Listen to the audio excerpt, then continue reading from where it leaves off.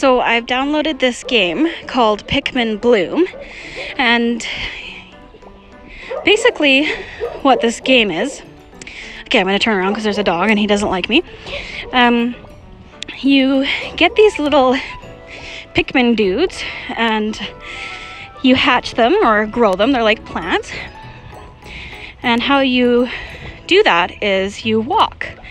So it's really motivating to get your, bum out of the chair. So you can walk on spot at home, or you can go for a walk around the neighborhood.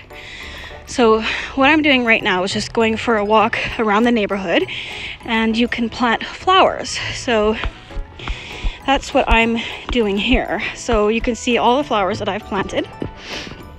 And I know that these are my flowers because when I started, it was completely empty. And for some reason, there's not a lot of people playing in this area. I think this game did come out in October of this year. So I'm trying to take over this, my area at least.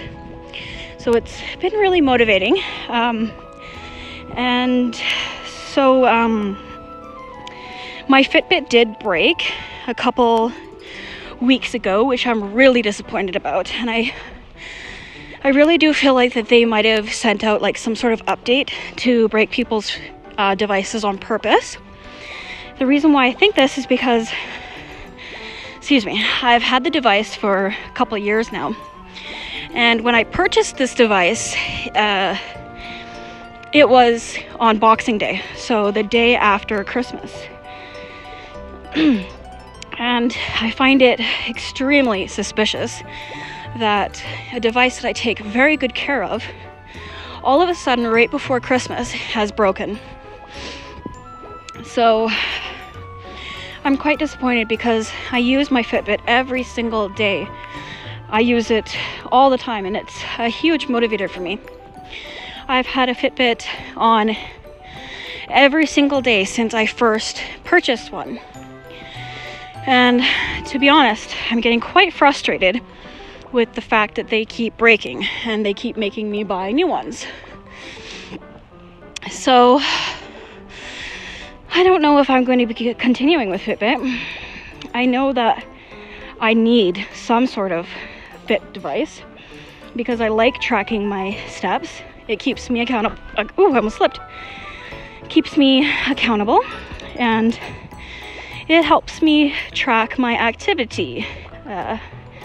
I also like the fact that, they can track how much you're sleeping. So I'm not the most healthy person in the world. I do have disabilities, so I sleep an awful lot, and it's quite broken up sleep. So I really do like to see how often I'm sleeping, how many times a night I'm waking up.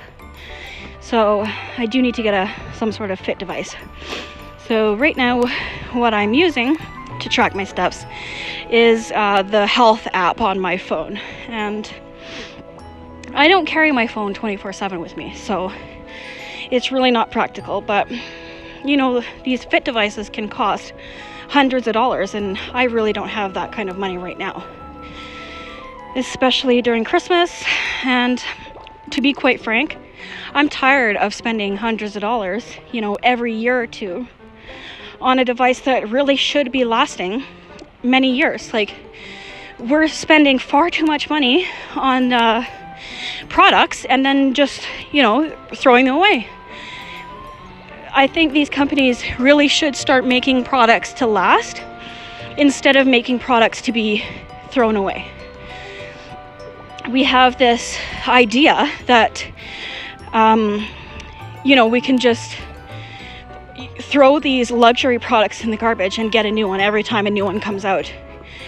And the world is really running out of resources.